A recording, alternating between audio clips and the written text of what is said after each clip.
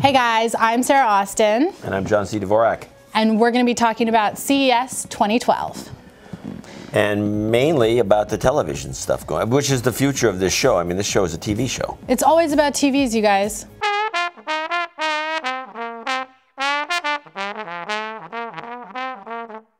Last year was 3D TVs, and now it's about more 3D TVs this year. Now we have with the circular polarizers, we don't have to wear this crazy expensive glasses. They've got the new, finally. Yeah, they got the new real 3D kind of things, which is crazy technology, but it it's is cheap. Cool. It's cool. I was thinking last time, I was like, why do we have glasses still? Isn't that kind of like from the 50s? I don't think you're going to get around the glasses. I don't think you're going to get around the glasses. But I think more interesting on this show, we have this 8K TV. Yeah, the 8K TV, I saw a little bit about that on Spike. We haven't even seen 4K TVs commercially, and they're showing 8K TVs at the show. This will never sell. They'll never. This is the decade away, at least. It's like looking out a window. It's so clear you can't even. Have you seen it?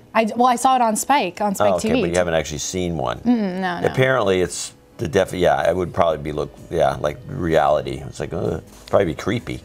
No, I think it'll be cool. How much is it, do you think? Like $1 million? I'm guessing a couple $100,000. That would be my guess. There's also a couple big sets. They got an 84-inch, which I think is that the 8K? Not sure. It's ultra definition. No, isn't it OLED? Yeah, that's the OLED no, TV. OLED is only the 50. Okay, so a big 3D TV. What's the big deal? It's big and it's 3D. Okay, wow.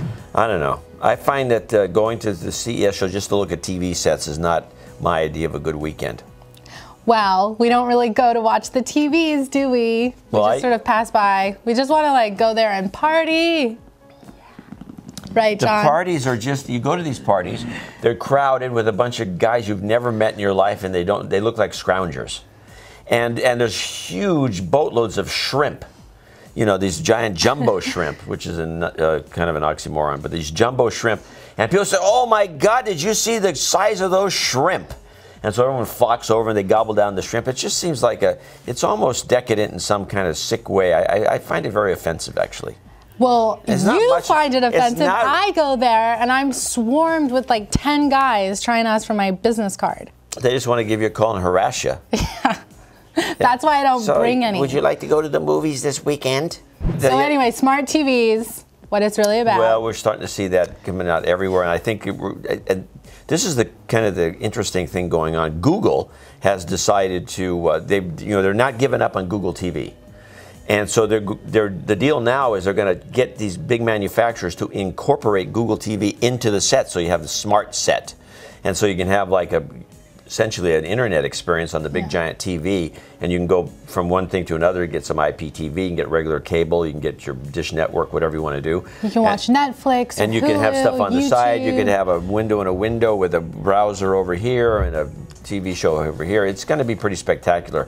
And that'll be at next year's show. And also bringing your mobile devices to the TV so you can have that experience. Well, the iPad will be talking to the TV, and it'll have maybe a little screen here, and you could, I can imagine, there. And you push the button, and what you got here flops up to there, and this one comes down to the iPad. Yeah, that's cool. All that's going to be happening. Yeah, it's great. And my belief is that 90% of the market and 90% of the users will never figure out how to use these sets. They're going to go, I don't know how to do this, and it's going to be worse than ever. It used to be bad where nobody could use the remote control and they couldn't set the clock on the VCR, and now it's going to be they won't even know how to barely use. How do I get to a channel? Good point. That's going to be the future of the United States and technology. So there you have it for the future of TVs, 8K TVs. Yes. I'm Sarah Austin, and this is John C. Dvorak. You've been filled in on CES 2012. Subscribe.